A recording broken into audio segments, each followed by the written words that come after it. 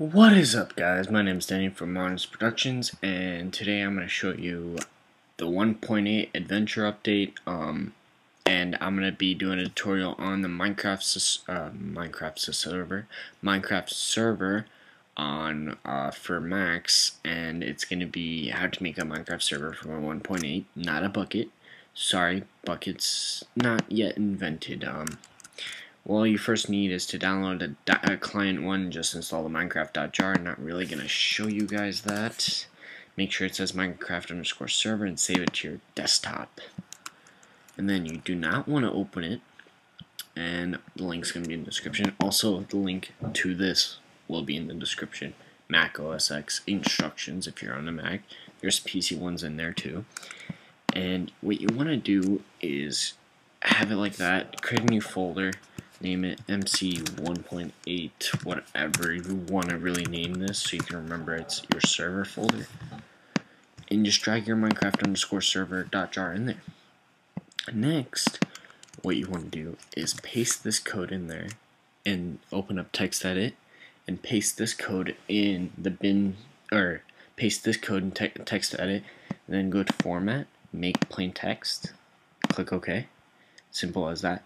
And what you want to do, where it says 1G, change it to 2G, because your server will have more RAM, it'll start up faster, and it'll start up more efficient. And you want to click this button, click save, and save it to your new folder, where, there it is. And you want to save it as a start.command. And you want to save it in there. Save, and it should be in there. And then open up terminal, go to search bar up here, middle, open up terminal, type in chmod a+x space, so chmod a+x space, drag your start.command folder in, press enter, close terminal, double click the start.command. It should start up your server. And this is how you start a Minecraft 1.8 server. And then to see if it works or not, you want to open up your Minecraft after it's like done loading on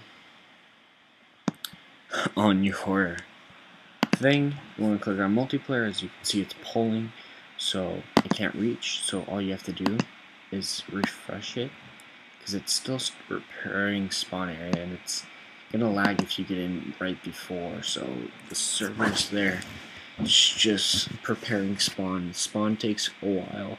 It takes about 3 minutes to create spawn on 2 gigs of RAM.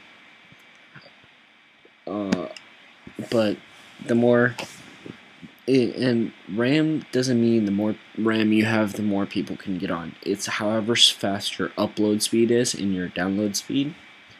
So you can download other people's things. You're not really downloading anything. You're just downloading their ping, and you're uploading your ping to them. So if you, let's say you have 20 meg speed, 20 megs per second of internet speed, and you have like 1 meg per second upload speed, you can run about 20 people. So let's refresh. Oh, this is gonna like spam. It's just random, I don't know why. And you just want to add your server. Pretty much all you have to do is to edit. Let me edit this one.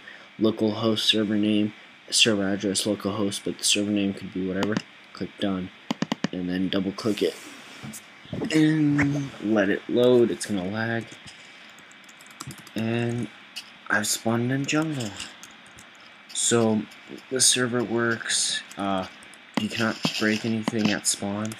Just go to terminal, or don't do /op. Just do op and op yourself. ER27. And that's how you start a Minecraft server. And when you're up, you can destroy stuff at spawn. Alright guys, thank you for watching. Please sub, like, and favorite. This was the shortest video I've made for how to make a server. And please sub, like, and favorite. And make sure you can port forward If you need help with that, download Port Map. It'll also be in the description. And yeah, thanks guys, and thanks for watching. Please sub, like, and favorite again. And 500 subs giveaway coming soon. Bye.